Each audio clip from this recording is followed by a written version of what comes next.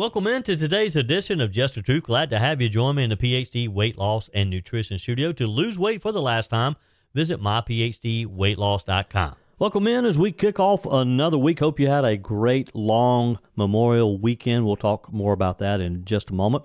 A lot to cover as we kick off on a Tuesday. I always get confused when I start my week on Tuesday. Predictions vary widely as the verdict looms in the New York Trump trial. Closing arguments and jury deliberation are set for today. We may know something this week. It could be next week. We'll talk all about that, give you an update.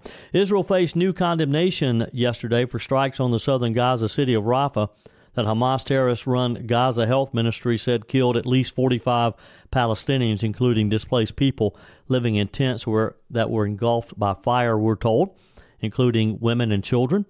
Also, 4 U.S. Army vessels supporting the humanitarian floating pier mission in Gaza became unmoored by rough seas and have washed ashore in Israel, according to U.S. military officials.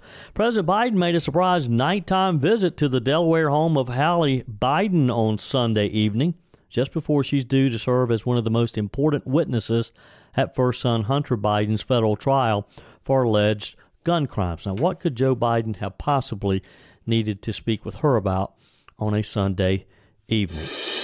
I told you we'd be back. And ye shall know the truth, and the truth shall make you free. It's Joey Hudson. I wanted to name it the Joey Hudson bill, but, they don't allow you to put names on bills. But I wanted to call it the Joey Hudson bill because I know that one's been near and dear to you for a number of years. That's how it's done. Let your voice be heard. And the truth shall set you free. Here's Joey Hudson. Let's start in New York. After a couple of months of watching the circus in Judge Juan Merchan's court, we could be getting some results later this week or maybe sometime next week. The Epoch Times did a great analysis of the overall case this weekend, pointing out that Justice Merchan has often ruled for the prosecution on key evidentiary issues, while commentators are sharply divided on the actual merits of the criminal case itself. As lawyers in the criminal trial of former President Donald Trump prepared to deliver their summations today, and the jury makes ready to begin deliberating as soon as the middle of the week, speculation runs high as to whether proceedings will end in an acquittal, a guilty verdict, or a hung jury. And what's the response to any one of these scenarios? What happens if he's acquitted? What happens if he's guilty? What happens if the jury can't make a decision?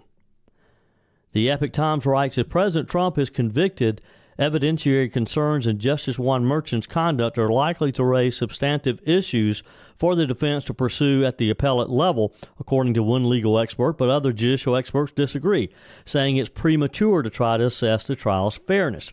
Throughout the trial, and we've watched this, we've seen the highlights, and we've heard them reported, not only by those in the courtroom, but each day, Donald Trump has given us an update as he leaves the court of what was said during that day. Justice Merchan has consistently sustained prosecutors' objections to defense lawyers' questions and has made concessions to the government while denying a bulk of defense motions. Mark Clausen is a professor of law and constitutional theory at Cedarville University in Ohio. He studied the proceedings closely from day one. He spoke with the Epoch Times. In addition, the judge's words and actions during a highly tense moment in the courtroom this week, as defense witness Robert Costello, a fellow prosecutor, a former federal prosecutor, I should say, they say renders the judge vulnerable to the very charges of unseemliness he leveled at Mr. Costello. Mr. Clausen wrote, I've been following all the ins and outs and nuances of the trial. District Attorney Alvin Bragg made very public statements about his desire to, quote, get Trump, so it certainly looks political. Furthermore, there are a lot of things that the judge has done wrong and that can be raised on appeal. Look, I think we probably are going to see an appeal regardless of the outcome. If Trump is convicted, he will certainly appeal. If he's acquitted, I suggest that Alvin Bragg will probably appeal. If there's a hung jury, I don't know what either side does. Trump, of course, that would be a win for him. I don't know what Alvin Bragg would do from there. With closing arguments scheduled for later this morning, the prosecution of President Donald Trump will finally head to a jury, and it'll be in their hands. Judge Juan Merchan has refused every opportunity to bring an end to this, what we all know is a politically manufactured prosecution. This is politics at its ugliest. Now it's going to be up to 12 New Yorkers to do what neither the court nor the prosecutors were willing to do: adhere to the rule of law regardless of the identity of the defendant. It's almost like they have gone out of their way to make sure that this defendant, Donald J. Trump, did not receive a fair trial. Judge Merchan has allowed the government to bring back into life what many legal scholars have called a dead misdemeanor. And somehow it's been converted into 34 felony counts of falsifying business records in the first degree. To accomplish this legal regeneration, Epoch Times writes, Manhattan District Attorney Alvin Bragg has vaguely referenced a variety of crimes that Trump allegedly was trying to conceal through the business record violations. The problem is, according to the Epoch Times, is that he's left the secondary crime mired in uncertainty to the point that experts on various networks are still debating what the underlying theory is in the case. When you have political pundits, when you have legal analysts, people like Jonathan Turley, when they don't even understand what the legal theory is in a case, you know that there's something odd, don't you? You know that there's a problem. Over on FoxNews.com, Fox News legal analyst Jonathan Turley wrote over the weekend, Mr. Bragg is expected to finally state with clarity what he is alleging at the closing arguments of the case. We can only hope. Turley wrote, in the meantime, the prosecution is pushing to make it easier for the jury to convict. First, they have vaguely referenced a variety of possible offenses from tax to election violations. Bragg initially laid out 4 possible predicate crimes. It is down to 3, a tax crime and violations of state or federal election law. Turley goes on to write, Merchan has ruled that the jury does not have to agree on what crimes were being covered up, so the jury could literally have 3 different views of what happened in the case and still convict Donald Trump. Prosecutors are also seeking to effectively shorten the playing field by allowing the jurors to convict on a lower standard of proof for the key term in using unlawful means. Turley goes on to write, the defense wants the jury instructed that it must find that such a use of unlawful means was done with willful intent. The prosecutors do not want to use that higher standard. For the defense, it is effectively reducing the field to the end zone to make it easier for the prosecution to score. And that's the whole idea. That's why Judge Merchan has allowed the prosecution to run rampant, to run wild. But yet, any objection that the defense brings up has been overruled time after time. Turley writes, in the last few days, the Bragg strategy has come into sharper focus in one respect. Bragg is not counting on the evidence or the law. He is counting on the 12 members of the jury. Turley says, call it the Lawrence O'Donnell strategy. And believe me, this is no legal strategy that any law students ever studied about in law school. This is a relatively new term that Turley has coined. He says, after Michael Cohen imploded on the stand in the trial, even experts and hosts on MSNBC and CNN stated that his admissions and contradictions were devastating. Cohen is not only accused of committing perjury in his testimony, but he matter-of-factly detailed how he stole tens of thousands of dollars from the Trump organization. He admitted that he had stolen from his boss. He admitted that he had actually committed a crime. Turley writes, after being disbarred and convicted as a serial perjurer, Cohen waited for the statute of limitations to run out on larceny to admit that he stole as much as $50,000 by pocketing money intended for a contractor.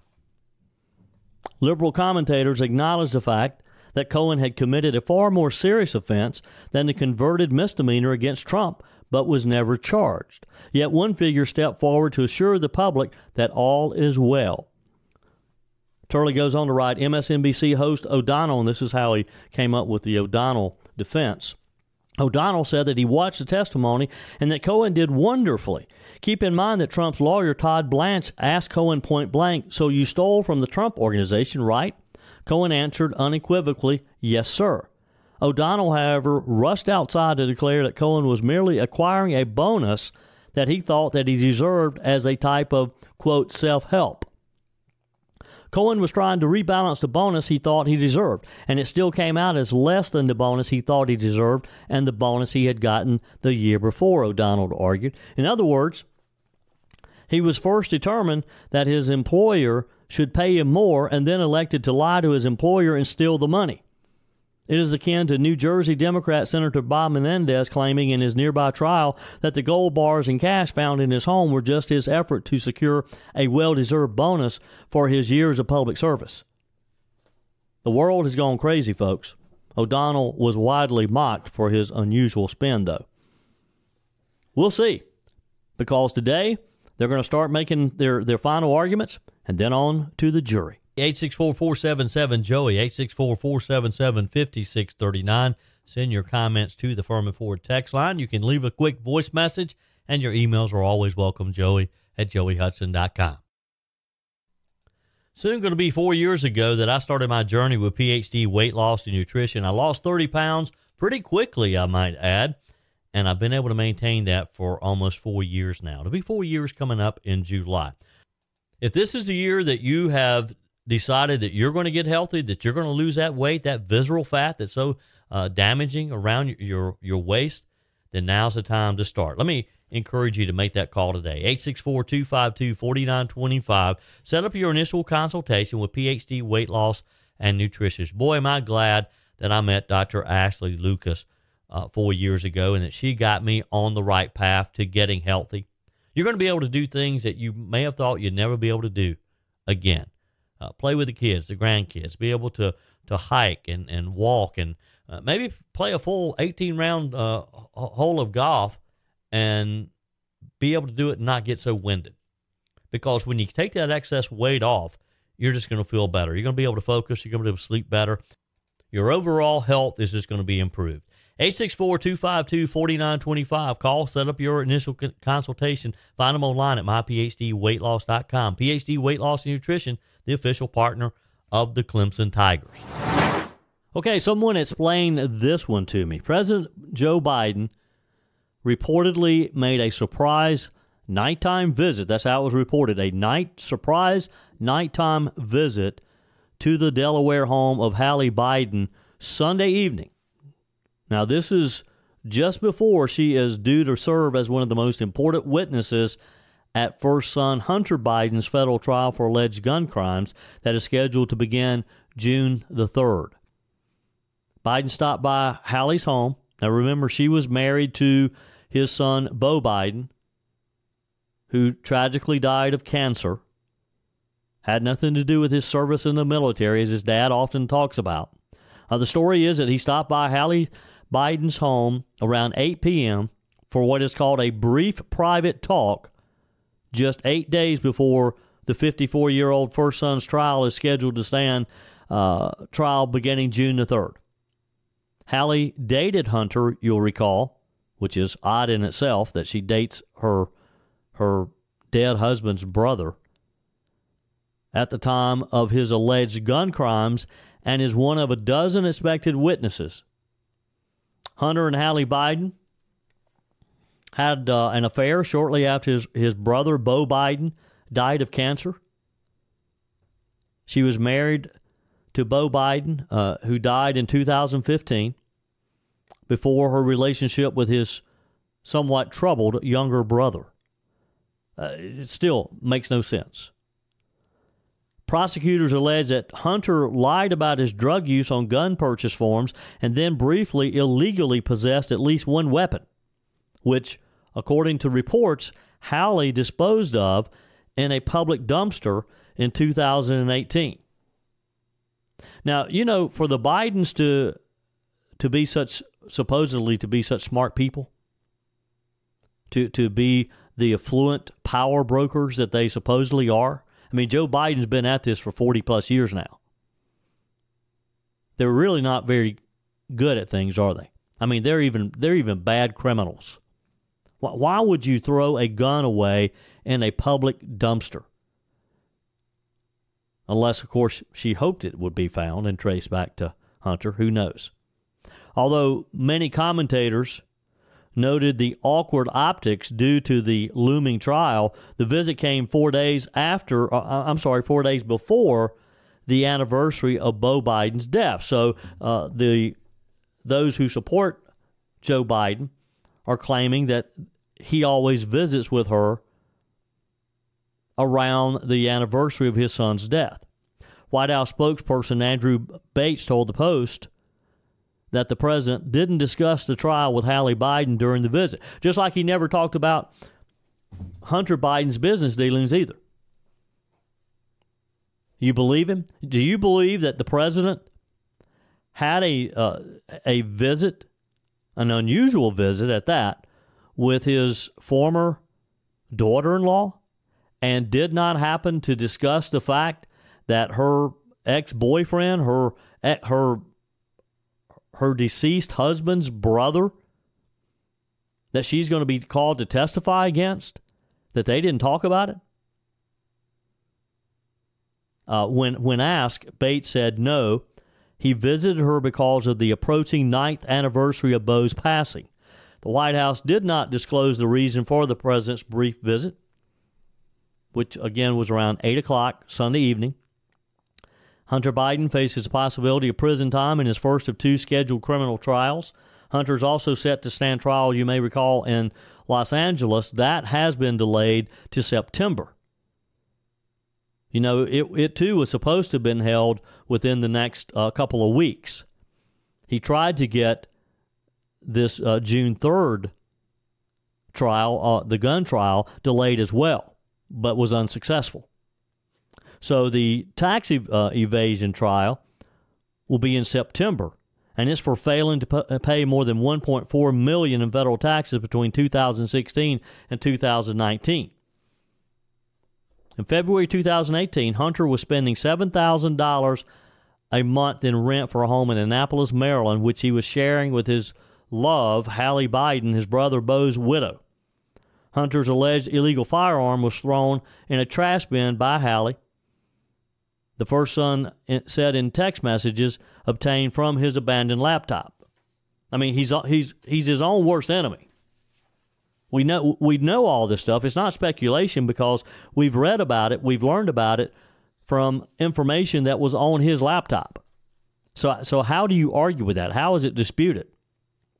The pair of criminal trials follow an alleged Justice Department cover-up that was designed to shield the Biden family from liability for foreign business dealings in which Joe Biden played a recurring role but denies. We all know that took place too. Millions of dollars coming into to various Biden-owned LLCs, and we're supposed to think that nothing was wrong? Hunter agreed to a probation-only plea deal, you may recall, to the gun and the tax crimes last June, but walked away from what many considered a sweetheart deal at a July court hearing at which his attorneys demanded broad immunity of past conduct, including violations of the Foreign Agents Registration Act, which could implicate his dad. Now, Joe Biden is 81 years old. He's an attorney, a former law school instructor, although he didn't teach very much. He's boasted of his past legal exploits with the serial embellishment, telling Howard Stern just last month that as a young lawyer, he had worked on a couple of murder cases, though none are in the public record. No one ever knows of Joe Biden ever being involved with a murder case. So, June 3rd. That's the date we're going to be watching as unless something happens. And look, anything can happen with the Biden family. U.S. District Judge Mark Scarcey agreed during a hearing to push the case for the taxes to September 5th after defense lawyers said that they'd need more time to prepare with Hunter for the case. But the June 3rd is set to begin in Delaware. The president's son has pleaded not guilty to both indictments, which his lawyers have claimed are politically motivated. Well, they should know what politically motivated looks like because they certainly have instigated politically motivated trials against Donald Trump. Both cases are being overseen by judges nominated by then President Donald Trump, a Republican, of course. The irony of that Donald Trump appointed the 2 judges who will oversee Hunter Biden's criminal trials. 864-477-JOEY, 864-477-5639. Send your comments to the Firmin Ford text line. You can leave a quick voice message, and your emails are always welcome, joey@joeyhudson.com. Whether you're replacing a broken appliance or maybe you're just upgrading, you're totally remodeling the kitchen, when it's time to get those new appliances, when you're ready for them, you don't want to have to wait weeks or even months to get started using them, right? Well, that's not the case when you shop with my friends at Discounted Appliance Warehouse. With over 11,000 square feet and 1,500 appliances at any given time, you can buy today and use today quite often. I'm talking about shopping with my friends at Discounted Appliance Warehouse in Pickens. It's worth the short drive over to Pickens. Jeff, Johnny, Kyle, the whole team over there, they'll take good care of you. They have an award-winning service department, expert installation, extended warranties, and at Discounted Appliance Warehouse, they treat you like family. You're more than just a credit card swipe to all the team over there. Discounted Appliance Warehouse, they're proud to offer Speed Queen, the only washer and dryers with manufacturer's warranties that cover parts and labor. You owe it to yourself, if you're looking for a new appliance, to head over to Pickens to Discounted Appliance Warehouse online at dawpickens.com, dawpickens.com. Israel faced new condemnation yesterday for strikes on the southern Gaza city of Rafah that Hamas terrorist-run Gaza Health Ministry said killed at least 45 Palestinians, including displaced people living in tents that became engulfed in fire after the explosions. Many, the Gaza Health Ministry say, were women and children. Israeli Prime Minister Benjamin Netanyahu said that there had been a tragic mistake and that Israel was investigating what had happened. He made those comments to Israeli leaders in an address yesterday. Israel has faced surging international criticism over its war with Hamas. We've seen protests all around the country on college campuses. All we hear from the left is ceasefire, ceasefire. Even some of its closest allies, particularly the United States, expressed outrage at the civilian deaths. Israel insists it adheres to international law, even as it faces scrutiny in the world's top courts, one of which last week demanded that it halt the offensive in Rafah. Israel said that it is looking into the claims of the civilian deaths after it struck a Hamas installation, killed 2 senior militants. Sunday night's attack, which appeared to be one of the war's deadliest, according to many reports from the area, helped push the overall Gaza death toll to just over 36,000. Now, this is according to the Hamas terrorist-run Gaza Health Ministry, which does not, and this is important to know, does not distinguish between terrorist fighters and non-combatants. They just give you a total of people that they claim have been killed. In a speech before Israeli's parliament Monday, Netanyahu said, quote, "Despite our utmost efforts not to harm innocent civilians, last night there was a tragic mistake. We are investigating the incident and will obtain a conclusion because this is our policy." Now, look, I'm sorry that young children, innocent children, women were killed in this. But they're also in a war. And guess who started that war? So I also, even though I feel for these innocent families, and look, it's horrible. It's a horrible situation over there. But still, it's a war. And their people started the war. They fired the first shots when they came across the Israel border back on October 7th. Mohammed Abusa, who is said to have rushed to the scene in the northwestern neighborhood of Tel Sultan, said that rescuers pulled out people who were in an unbearable state.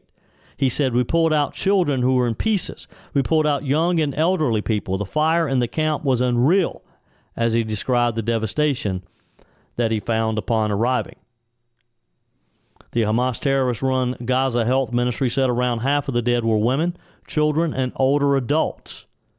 Barefoot children poked at the blackened debris that searches contained on Monday in photographs that were widely circulated by the Gaza Health Ministry. Now keep in mind, and I keep saying, and I keep saying the Gaza Health Ministry, which is run by Hamas terrorists, because it is. So you have to be a bit leery of the reports they give us. But sometimes it's the only information that we get.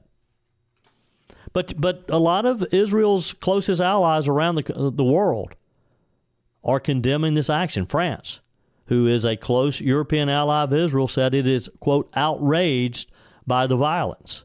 President Emmanuel Macron posted on X, these operations must stop. There are no safe areas in Rafah for Palestinian civilians. I call for full respect for international law and an immediate ceasefire.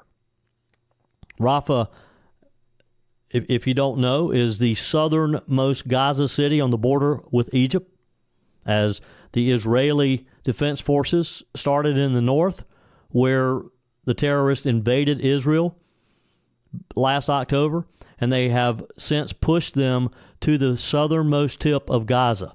They have nowhere else to go. Netanyahu has vowed that he's going to finish this once and for all. Now, the other significant number that you need to know about Rafah is supposedly it's housing now more than 1 million people. About half of Gaza's total population have been displaced and have gone to the southern tip of Gaza to seek shelter. Most have fled from their homes once Israel retaliated for the October 7th attack. Hundreds of thousands were packed into what is described as squalid tent camps in and around the city, hoping to get international aid, hoping to be fed, to get water. And again, it's horrible situations. It's horrible to think of young children who have no clue why they're hungry right now, why they don't have clothes to wear, why they're dirty, why they're sleeping on the ground, because they don't understand that adults fight. In a separate development, Egypt's military said one of its soldiers was shot during an exchange and died during this exchange in Rafah. They did not have full details or did not release full details. Israel said that it was in contact with Egyptian authorities, and both sides said that they were investigating this incident as well. Netanyahu says that Israel must destroy what he calls Hamas's last remaining battalions in Rafah. The militant group launched a barrage of rockets Sunday from the city towards heavily populated central Israel, setting off air raid sirens, fortunately causing no injuries. Italian Defense Minister Guido Crosetto said bombings like the one in Rafah will have long-standing repercussions for Israel. He told Italy's Sky TG24 news channel, Israel, with this choice, is spreading hatred, rooting hatred that will involve their children and grandchildren. I would have preferred another decision. But it's easy for him to say that, and it's easy for the French president to say it, because they're sitting in their cushy palaces, and their people are fine. They weren't attacked on October 7th by a bunch of terrorists.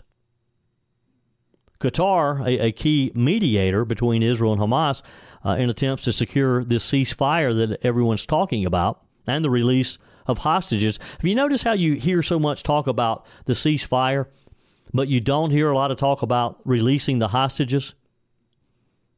I mean, when the French president called for an immediate ceasefire, he didn't mention release the hostages as well.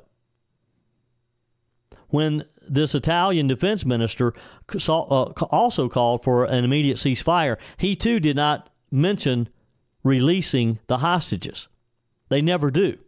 Again, Qatar, which has played a key role in the mediation between Israel and Hamas, trying to secure a ceasefire and trying to get a release of the hostages held by Hamas, said that these strikes would complicate talks. Negotiations, which appear to be restarting, have faltered repeatedly over Hamas's demand for a lasting truce and the withdrawal of Israeli forces, terms Israeli leaders have publicly rejected and say they have no intention of doing. Netanyahu is not going to give the Gaza Strip back to the terrorists, because he knows if he does, in a year, 2 years, 5 years, 10 years, we're going to see this all over again. And I think he's going to do what he has to do to finish this once and for all, regardless of what the rest of the world thinks about it. Neighboring Egypt and Jordan, which have made peace with Israel for decades now. I mean, they've learned to live with one another. They, too, have condemned the Rafah strikes. Egyptian foreign ministry described the strike on Tel Sultan as a new and blatant violation of the rules of humanitarian international law. Jordan's foreign ministry called it a war crime. The Israeli military's top legal official said authorities were examining the strikes and that the military regrets the loss of civilian life. Military Advocate General Major General Yafat Tomar Yashami said such incidents occur in a war of such scope and intensity. Yes, they do. Sadly, they do. And again, you get back to the terrorists, the Hamas terrorists are the ones who fired the first shot October 7th. By the way, news, you remember us talking about the U.S. Army aid vessels, this floating humanitarian pier that the U.S. has spent millions of dollars to build to try to get food to the Gaza area. It was reported over the weekend that 2 vessels that were part of that came unmoored because of rough seas and have now floated ashore on a Gaza beach near the pier, according to U.S. Central Command. 2 others are beached further north on the coast of Israel, now near Ashkelon. We're told that Israeli forces are assisting recovery efforts near the pier and that no U.S. personnel will enter Gaza to retrieve these vessels. That's all we need is for our soldiers to go to this Gaza beach to try to retrieve these vessels that were there to provide humanitarian relief. Send me a quick text with your comments to the Firmin Ford text line, 864-477-5639, 864-477-JOEY. Leave a quick voice message as well. Emails welcome, joey@joeyhudson.com. 864-477-JOEY, 864-477-5639. Send your comments to the Firmin Ford text line. You can leave a quick voice message, and your emails are always welcome, joey@joeyhudson.com. Speaking of the Firmin Ford text line, it's never been more important to support locally run businesses owned by people who actually live here in the upstate. Let me take a minute to talk with you about our friends at Firmin Ford. If you're looking for a new vehicle, maybe a great pre-owned vehicle, one you can trust, or maybe you're looking to order that special vehicle. Either way, if you want a new one, a brand new one, or a pre-owned that you can trust, the folks at Firmin Ford, they're there to help you. Their name is on the sign because their name is on the line, because every single transaction is important to them. Jim Firmin, Matthew Firmin. They do business the right way. When you stop by, when you give them a call, or maybe when you just send them a quick email, you're always going to have access to a member of the Firmin Ford family. And by the way, they also offer great service, and you're not going to have to wait weeks and weeks to get it done. And you do not have had to purchase your vehicle at Firmin Ford. Doesn't even have to be a Ford. They service all makes and models. Visit my friends at Firmin Ford online at firminford.com, firminford.com. On the text line, texter writes, "Good morning, Joey. I don't trust Nikki Haley. I believe she would try to hurt Trump even while serving as vice president. I would welcome Tim Scott." It's going to be interesting to see. And over the coming weeks, the speculation is only going to increase. Of course, Trump himself said this past week that there probably is going to be a place for Nikki Haley in his administration. This coming after she finally admitted last week to the Hudson Institute that she would, in fact, be voting for Donald Trump in November. Faye writes on the text line, "Joey, we're happy you and Mike are back. Hope you and Peg had a safe weekend." Thank you, Faye. Mike and I are glad to be back as well. You can listen to Mike Gallagher 10 to noon following the Tara Show, 6 to 10. Bill Frady 12 to 3. Charlie James kind of takes you home in the afternoons, 3 to 7. And Mark Levin wraps things up tonight. I would say that's a winning combination right there, wouldn't you? On the text line, Jade from Hendersonville says, "A big no to Tim Scott. Joey, he endorsed Alaska Rhino Lisa Murkowski." Texter Carolina says, "Good morning, Joey. Regarding the topic of political endorsements, I also am not swayed by an endorsement. I will vote based on my research of a candidate. On the flip side, being a member of the North Carolina State Employee Association, I disagree with their endorsements of candidates. It does not represent me, and I wish they wouldn't do it. Carolina is referencing a conversation we had last week about the importance of endorsements, and if, in fact, endorsements worked, if they swayed how people voted. And we're going into the June 11th primaries here in South Carolina. We're having endorsements, it seems like, daily. Somebody's endorsing someone else. And my question to you was, does it matter? Do you care that another politician endorses someone else for office? Does it have any bearing on who you ultimately decide to vote for? Now, there are a lot of congressional candidates all around the country who have received the endorsement of Donald Trump. And that was my original question to you. Let's take the 3rd Congressional District of South Carolina, for example.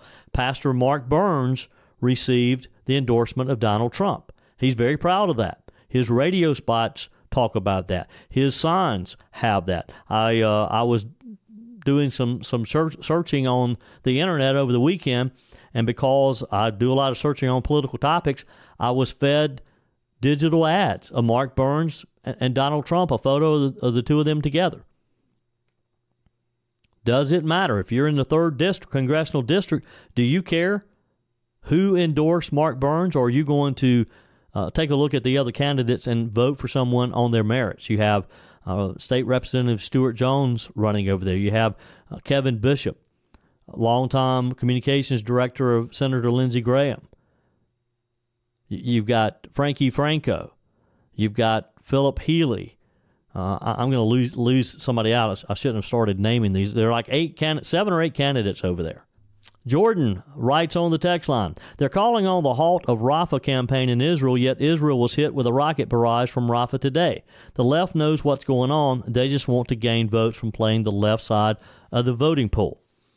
Jordan, you're right. But again, I don't think this outcry is going to deter Benjamin Netanyahu. A text of encouragement today from Joel. Life is 10% what happens to you, and 90% how you respond to it. God bless. Thank you. Your comments are welcome, as always, on the text line. You can email me as well, joey@joeyhudson.com. Hope you had a wonderful Memorial Day weekend. It's always nice to have some extra time, isn't it, to spend with family and friends. Of course, Memorial Day is also a time to remember those who made the ultimate sacrifice. Let's not forget the true meaning, of which Congressman Ilhan Omar evidently didn't quite understand. It should be a requirement, if you're going to serve in the United States Congress, that you have to pass a civics class. From the Daily Caller, this story. Minnesota's Democrat Representative Ilhan Omar mixed up holiday practices in a tweet Monday about Memorial Day, causing a backlash on Twitter. Here's what she posted. On Memorial Day, we honor the heroic men and women who served our country. We owe them more than our gratitude. They have more than earned access to quality mental health services, job opportunities, housing assistance, and the benefits they were promised, the Minnesota Democrat tweeted. The tweet appears to have been deleted after she's called out on it. She had hashtag Memorial Day. We honor the heroic men and women who served our country, owe them more than our gratitude. They have more than earned access to quality mental health services, job opportunities, housing assistance, and the benefits they were promised. Again, she appears to have taken this down after she was called out. She clearly didn't know what Memorial Day was all about. She's speaking of Veterans Day, and everything she said about veterans is true. They do deserve those benefits. They do deserve quality mental health services. They do deserve job opportunities. They do deserve housing assistance and all the benefits. But that had nothing to do with Memorial Day. By the way, if you, and I was asked this question the other day, what is the difference? Because people get confused of what Memorial Day is versus Veterans Day. If you're not quite sure, I did a podcast yesterday about it. Go back and listen. Search Just the Truth, and you'll find it. You can go to the Odyssey app or wherever you listen to your podcast and search for Joey Hudson, Just the Truth. And I took a few minutes to give you the history of Memorial Day and Veterans Day, because they have two totally separate goals. After Ilhan Omar tweeted that, netizens immediately jumped on and said, "Oh no, quickly take this down, please." Just like the false paw with your Easter message, honoring people who served our country and giving them service, this is not what Memorial Day is about. This is offensive to those who made the ultimate sacrifice for all of us, wrote one user. Another one helpfully wrote, "You're confusing Veterans Day with Memorial Day. I thought we had the VA for all of that. Now, how do we give those things to dead people?" See number 1. You and I know that Memorial Day, of course, is about commemorating those who gave their lives in military service to the United States and not about military veterans in general. Go back and listen to my podcast from yesterday, and I'll give you a good comparison of the two. Did you travel over the weekend? Air travel set an all-time record. Some travelers were a bit disappointed trying to get back home last night, though. One of the busiest airports in the U.S. had issued a ground stop, one of the most hectic Memorial Day travel periods in recent history. Yesterday afternoon, John F. Kennedy International Airport in Queens, New York, was issued a ground stop by air traffic control because of terrible thunderstorms in the area. This caused havoc in a weekend that saw record numbers of people who traveled, and until last night when this happened, it appeared to have gone very smoothly over the weekend. The Transportation Security Administration set a new record mark for most passengers screened in one day at United States airports, with nearly 3 million, 2,951,163 to be exact. That broke the record set barely 6 months ago on the Sunday after Thanksgiving. It was welcome news for the aviation industry, which has been had problems ranging from near misses to a lack of air traffic controllers to the problems with the Boeing aircraft manufacturers. The TSA expected to screen a total of 18 million passengers for the period that began last Thursday and concludes today as people are making their way back home. Wow, it was a lot of people flying. In fact, it's been a huge time for airlines, as the TSA hasn't had less than 2.1 million daily passengers go through security at U.S. airport since March the 3rd. That's it for today's edition of Just the Truth. Thanks for joining me in the PhD Weight Loss and Nutrition Studio. To lose weight for the last time, visit myphdweightloss.com. If you haven't joined our mailing list yet, visit my website, joeyhudson.com. Just click on the Connect with Joey button so that you can receive our emails and the most up-to-date news. Also, find me on YouTube. Be sure and like, subscribe, follow me on my YouTube channel. Just search for Joey Hudson. Appreciate you spending a few minutes of your day with me. Be sure and forward this edition of Just the Truth to some friends. Just click on the share button. Send it to a few of your contacts, because if we're going to build our community and we're going to win in the June primaries, and if we're going to win in November especially, we got to build an army of conservatives. The way we beat Joe Biden is through educating people, and no better way than encouraging them to listen to Just the Truth. Hey, keep those comments coming via the Firmin Ford text line, 864-477-JOEY, 864-477-5639. Your emails always welcome as well. Joey@joeyhudson.com. We're back again tomorrow. Hope you will be too. Remember, God's got this. He's still in control.